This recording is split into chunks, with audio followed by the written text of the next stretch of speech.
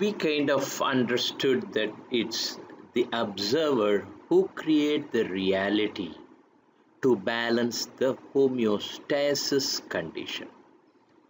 Okay, so without or in a balanced stage, the observer is contented with itself. Okay, when the observation of the observer tend to disturb or create instability, then there is a new reality created about the world around the observer.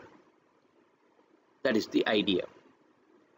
Then everything shifts to observer or to the observation. Since observer is neutral, so we have to get into the observation idea to define a personality for every person who is okay. So what is an observation? What are the types of observation?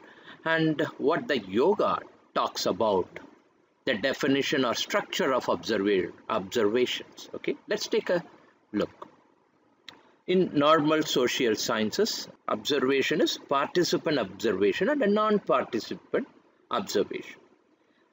The observer acting part of the group that he is watching or discussing or hearing to is going to be the participant observation kind, and the non-participant may be from the outside. The experimenter does not be part of that observation, okay, or become part of the group that he or she is observing. Okay, another option here is the observer and his observation can be divided into two more types: naturalistic observation or a controlled observation. Okay,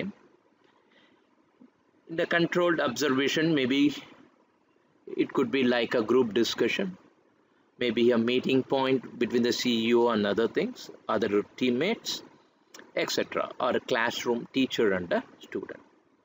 In a natural situation, it is like people talking extemporaneously or without any inhibition. It's going to be like in a park, maybe in a public place, or maybe in a supermarket, etc. Okay, maybe in a relative's function, maybe a ceremony, or it could be like a marriage hall, etc. Okay, where the lateral natural interactions are going to be non-controlled. That's naturalistic observation. Okay,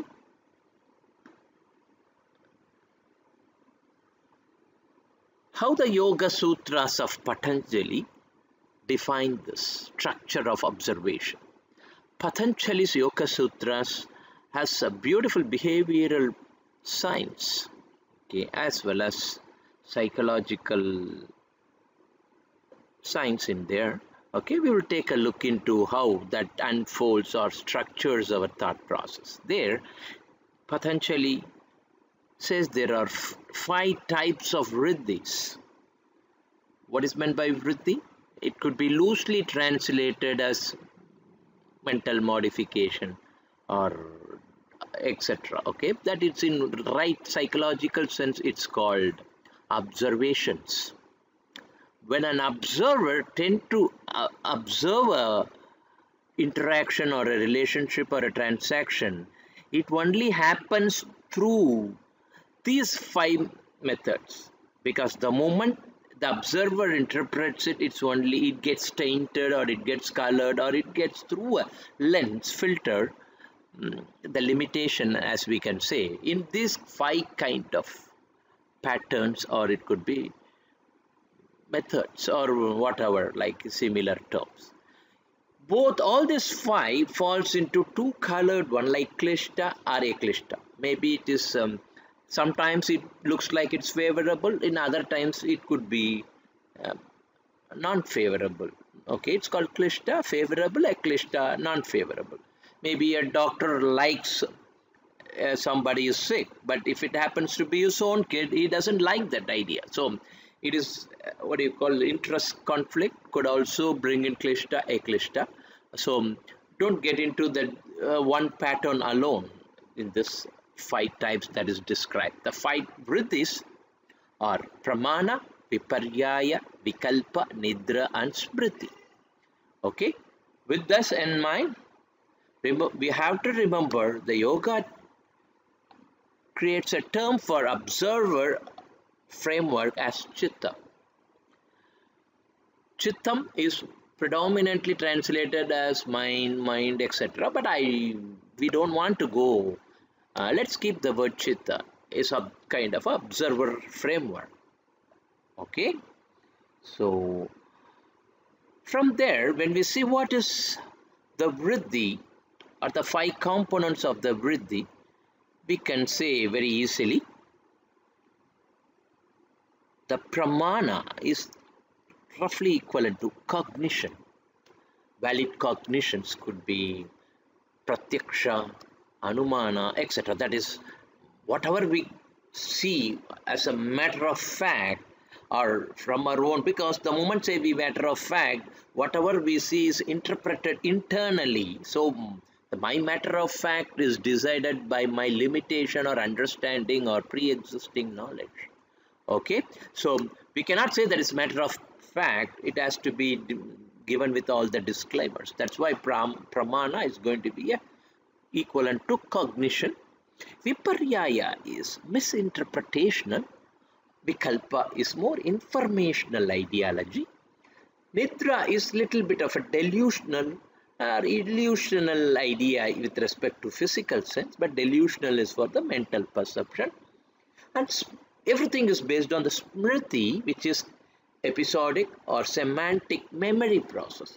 We all first create the image of all the transaction that we are talking about, right?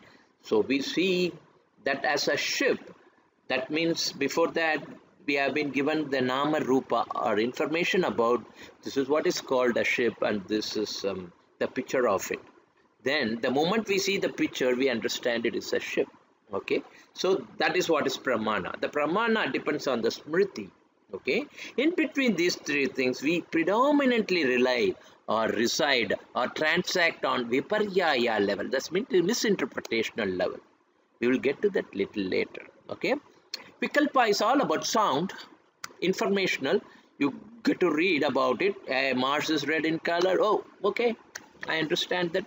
Or the Milky Way is so big and we are in the corner. Okay, we get into that. Likewise, we come down. You have a heart that is beating. You cannot see your heart that is beating. We believe that it's vikalpa.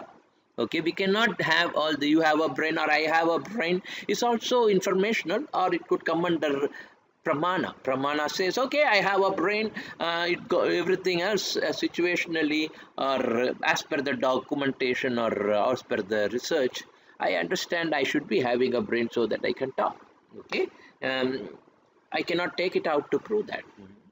That's the point here. Okay, with that we'll get to the end, but in a little bit we touch base on nidra. It's a little bit delusional, means we kind of are all dilemmatic, or we don't know which is right or which is wrong. Sometimes this look like that, or it's a more as a dream state. Nidra is predominantly equivalent to dream state, but we call it equivalent stage like delusional when we have a dilemma of deciding what way to decide or perceive that. Okay, with that in mind, we will in short say a personality is defined with these 5 vrittis, or the limitation of the observation. Okay, how big the limitation depends on the 5 vrittis. How much of knowledge acquired decides our ability to say what we see is how much is it perfect, okay, or how much it is going to be interpretational or informational, everything. Okay, these 5 vrittis will decide the personality in the due course. Bye for now.